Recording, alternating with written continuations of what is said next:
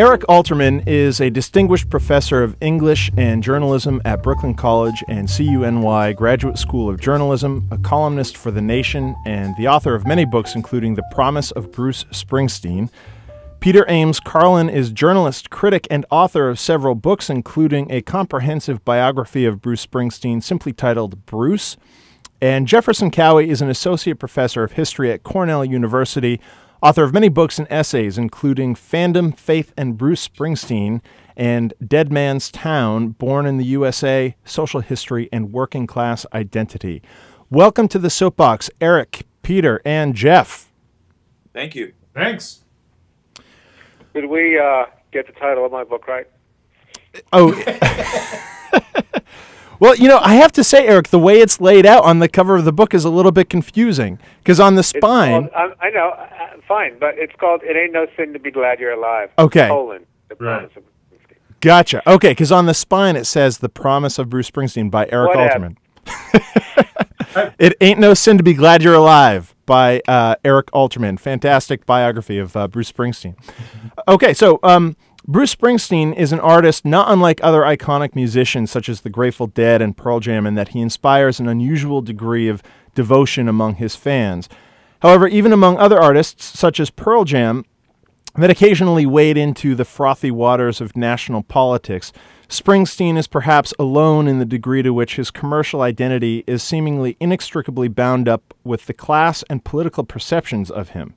He even went as far as to openly and enthusiastically campaign for Democratic presidential candidates John Kerry in 2004 and Barack Obama in 2008.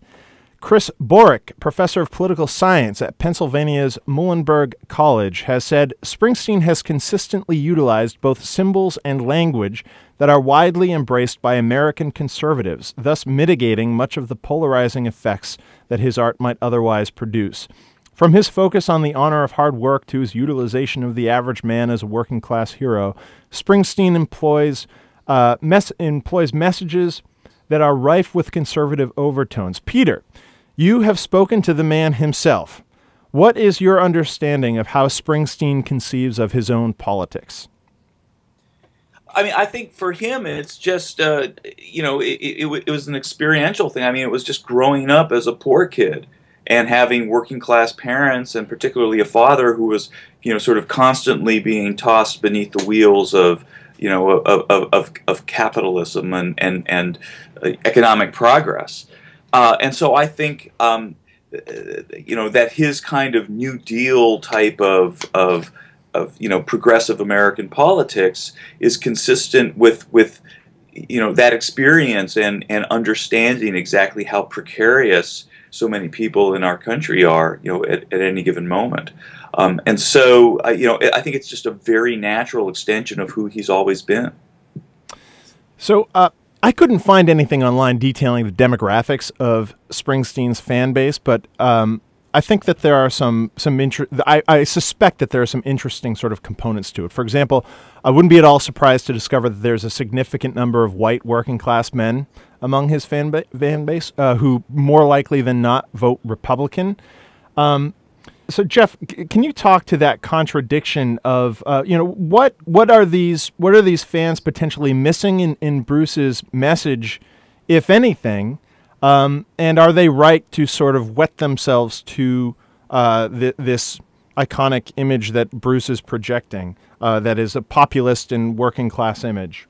You know, I think it's interesting because I mean he's mostly speaking in an American idiom more than a political idiom, I think, and that opens up a wide field of possible interpretations, and I think he's so invested in being Bruce Springsteen that he's sometimes afraid to actually challenge his audiences politically. I mean, you know, coming out for John Kerry is not exactly a radical stance, but it. I think ultimately, if you look at it, he's a social artist, not a political artist. He's bringing people together in the performance venue, and that's really his major contribution. I think he would even possibly say as much explicitly that his politics are in the concert hall where he creates a congregation more than it is, you know, getting out there and strumming for Kerry or Obama. Well, and Eric, he seems to come from that, as Peter alluded to, that sort of New Deal liberal conception of sort of the Democratic Party, but also from a time when the Democratic Party was representative of working people's interests in a way that they arguably are not at this point. So I think there was a time when the working class portion of his fan base would have pretty safely been described as liberal and democratic. But of course, either the white working class abandoned the Democratic Party or the Democratic Party abandoned the white working class, depending on your perspective. What's your sense of that question of which abandoned which, the Democratic leaving the working class or working class leaving the Democratic Party?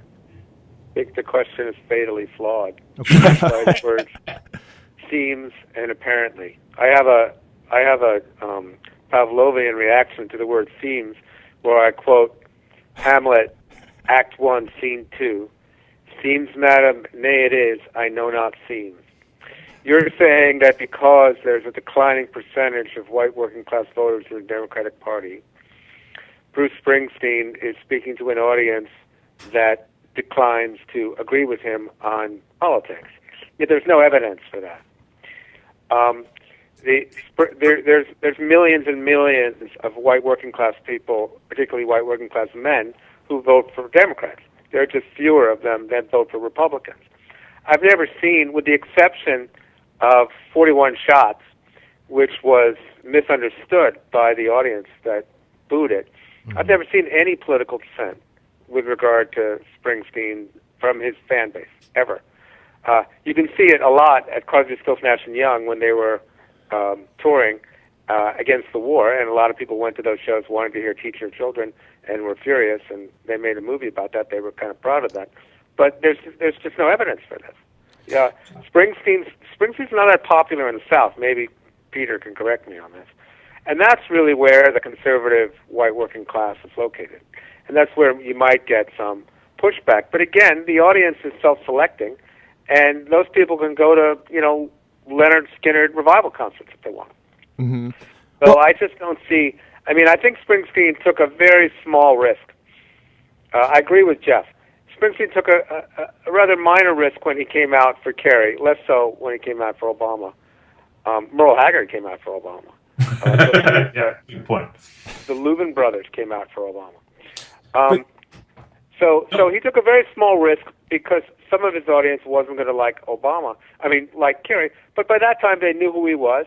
He had identified himself with this, as we've said, New Deal strain of American politics. And, people can get over it. People are complicated. They can hold two or three ideas in their head at one time. They can enjoy the music and disagree with the politics. Jeff, did you have something to add to that? I was just going to push Eric on that and say, do you think Springsteen actually challenges his audience politically? Well, again, we don't. Jeff, you're a real historian. We don't have any data on the audience. We don't know. Well, but we have Springsteen's catalog, right?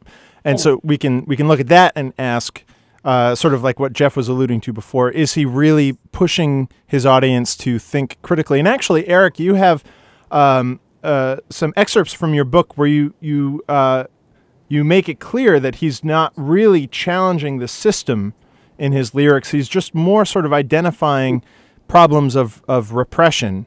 Well, I don't think that's entirely fair. Here's how I would say he's challenged his audience. First of all, after my book, that song On the Rising, told from the perspective of the suicide bomber. That's challenging the audience at that moment in time, no question. Mm-hmm. Secondly, if you take, like, Tom Joad, he's speaking from the margins of American politics at that moment, again, at that moment in history. He's speaking for the people who are to the left of the Clinton administration. He's saying these are the people who are forgotten in a Democratic Party center-left politics. He's not saying let's overthrow the system, but again, as you said, he's speaking as an artist. He's not speaking as a politician. But yeah, I think those songs where he's asking for, he was running from the perspective of illegal or undocumented migrant workers. I think there's some challenge asking people to identify, with the Vietnamese fishermen in Texas. Yeah, I think there's some challenge involved. I mean, I think a song like "We Take Care of Our Own" was in its way quite challenging as well. I mean, I think that the writing, I mean, I think he was going for a kind of nuance that ultimately confused virtually everyone, because obviously the chorus, it's the same as in Born in the USA, where the chorus seems to be this grand affirmation, but every word of the verses contradicts the chorus. And so, but most people, I think most casual listeners or whatever, tend to go with, what they're hearing repeated again and again. But We Take Care of Our Own was essentially, a pretty severe refutation and, a denouncement of the Bush administration and the war, and basically this mythological notion that America is this kind and gentle, self-sustaining community, when actually, as he says, the mixing metaphors, the road of good intentions has gone dry as a bone. I don't quite know how he got that line.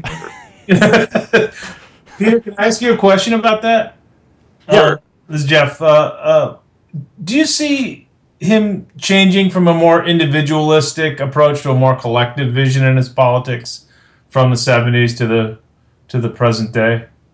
I think he's always been. I think that's been kind of a consistent thing for him. I mean, in every stretch. I mean, if you go back to The Wild and the Innocent and the E Street Shuffle, that's all about community experience. I mean, which in that song, at least in the title track, E Street Shuffle is sort of represented by the image of the band and the connection between the band and the audience. But I think that that's how he saw things at that point, in his life.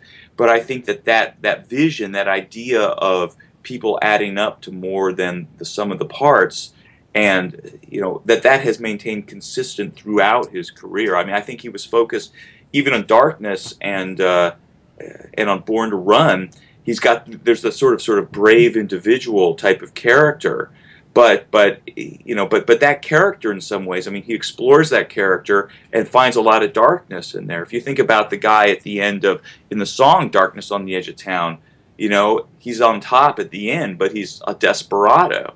He's by himself, and he's very obviously questioning, the validity or the utility of being that sort of fiercely independent, struggling guy. But yeah, and I absolutely agree. Although what I think connecting it back to the discussion about The Wild and the Innocent and E Street Shuffle and the band and the performance space is how you transcend that. Right. That alienation and that desperation of somebody like Darkness, and all the characters in Darkness, really. And it's almost like there's always two albums. There's the one you listen to alone in the dark, and then there's the one where you have the transcendent moment in the stadium with the fans and with Bruce sort of leading a revival. Yeah, Jeff, if I can jump in there, actually in Eric's book he speaks directly to that. He says, to fans, Bruce allowed the band symbolized the subject matter of the Springsteen canon: trust, loyalty, friendship, community, the ownership, or the power of companionship. And so it's this sense of shared community and solidarity, and even shared ownership over the rock experience, like you say, that sort of transcends the limitations of sort of that lone desperado figure that we see at the end of Darkness. And he does, getting back to an earlier question, I think he does challenge the audience continually, in fact. I mean, I think, Nebraska is a huge challenge, just in terms of identifying so closely with, Charles Starkweather, among others, and Johnny 99, all these desperate characters who were doing kind of, wicked things, but being pushed to this point where, as is said repeatedly on that album, I had debts no honest man can pay. Something pushes you there. You don't, get there by yourself. And I think that a lot of the things that he's had to say on the albums, I mean, I think he forces his characters and their situations, force people to make a decision. I mean, if you want to talk about completely unchallenging political songs or quasi-political songs in the rock and pop canon, just think about Michael Jackson and We Are the World, where the great challenge is to look in the mirror and make the world a better place. I mean, what the... Or Billy Joel, we didn't start the fire. Yeah. Right. What do I have to say? Good history, though. I kind of feel like I started this fire on whether he's challenging us, and I wanted to clarify what I was saying about that, and that is, I don't think he's challenging in an overtly political way. I think he's very challenging as a social artist, and I think that he keeps his politics, which I actually, I think are probably pretty progressive. I think he keeps those under wraps. And lets his art speak, and that's why I think his challenge is as an artist, but not as a political figure, and probably as it should be, because if you look at people who have become overtly political in their music, they become terrible. I mean, look what happened to like a Steve Earle or Phil Oakes or whatever. They're just not that interesting anymore. Well, you get to, but on the Magic Tour in 2008 and 2007. He'd sit up there, part of his raps to introduce a couple of those new songs were about basically line by line elements of the Patriot Act that he was taking, that he was basically telling his audience were wrong and morally wrong, and calling them out line by line. The whole idea of what was going on at Guantanamo and how people were being swept up and held in prison without charges, and that these things were un-American, and he was and it was a very specific based in policy type of speech. Well, I think some people, perhaps even including Springsteen himself, sort of view him in the lineage of sort of the working class troubadours going back to Bob Dylan and Woody Guthrie, and even Dylan himself was sort of a moving away from the radicalism of, say, a Woody Guthrie, who did directly challenge the system. So in that sense, Springsteen arguably falls short of actually challenging the system. Is it that it sounds like Jeff thinks he's fairly progressive? Well, they were communists. Okay. He's not a communist. Is he a leftist, or is he just a liberal, and are liberals incapable of challenging the system as it exists? Whoa. Fight word. I thought that might catch your attention, Eric. Go ahead. You take that. I don't again, I have trouble with the question. Okay. Springsteen is an artist who draws, I find it very interesting, the fundamental question of how he decided to become this working class hero. Because I actually found it surprising as a teenager how intensely, when I first heard Darkness, he went in that direction.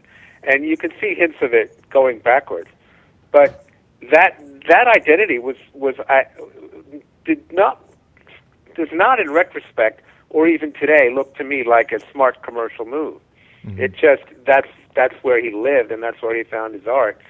And also he inhabited in a smart commercial way. But I find that whole persona that he adapted and became so central to both his work and to his image, very intriguing and kind of, I don't know what the exact word is. Nobody else was doing that. Rock and roll was about rebellion. In 1975, 78, there had been a few adult albums, maybe 5 total, the most important probably being Blood on the Tracks. And yet Springsteen forged this, having left the straightforward rebellion of the first 3 albums into this adult working class sort of I'm lost in this capitalist miasma thing, and made it his own. And I think it's unique and powerful. And I'm wondering to what degree my colleagues think it was calculated or driven entirely by from within.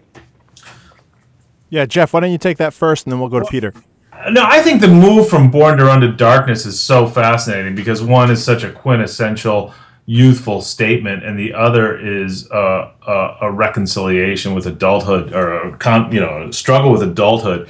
And that move, I think you're right, Eric, is absolutely fascinating because as a star that he had become after Born to Run, he could have gone completely in a different direction. But he goes home, and that's not what people do. You know, that the car in Thunder Road circles back by 1978 and goes to work, and that move was absolutely crucial, I think, to who Bruce Springsteen was and who the continuity in his body of work. Well, you know, it's interesting that the song "The Promise," which is, you know, a kind of eulogy or a mourning for the optimism in Born to Run and that whole story, because it ends up, as I'm sure all you guys know, with this guy, you know, that character essentially having sold his car and, you know, having won once but then just been blown apart as a result. That song was actually composed for Born to Run, and I think was ready to go, or some version of it, you know, basically at that time or very soon afterwards, that he'd seen beyond that story, you know, the sort of the Born to Run story, and was already on the crossing over into the that more adult sort of Darkness on the Edge of Town type of. I thought he wrote that song during the lawsuit after Born to Run. I think it was all sort of tied in, you know, right around the same time. I take back what I said about it being ready for Born to Run. Okay. But Born to Run, I mean, one of the ideas in making that, in the course of making that record, is to begin the album with that version of Born to Run that we know, and then end with this other version of it. I'm not sure if you've heard it. Or I'm guessing maybe you did. That very sort of stripped down, dark version of Born to Run. That very acoustic version where he's just singing it himself, and it's essentially the same words, but with a different melody. It sounds like one of those very sort of grim Johnny Cash songs. It's fantastic. It's fantastic. Yeah, it is fantastic, and it's basically the same song, but the way he performs it is with a voice and a and a darkness where, you know, it would have fit quite easily on Nebraska. Yeah, the combination of I mean, it seems to me he's so rooted in place wherever he is, Mm-hmm. and that you know, combines with a cinematographic kind of perspective on his stories, just makes place a character in all of these albums, even all the way up through the Los Angeles ones, and so I think somehow, because he stayed in that area and he continued to be in contact with those people, and, you know, to this day, as far as I understand, it's really tremendous. People don't do that.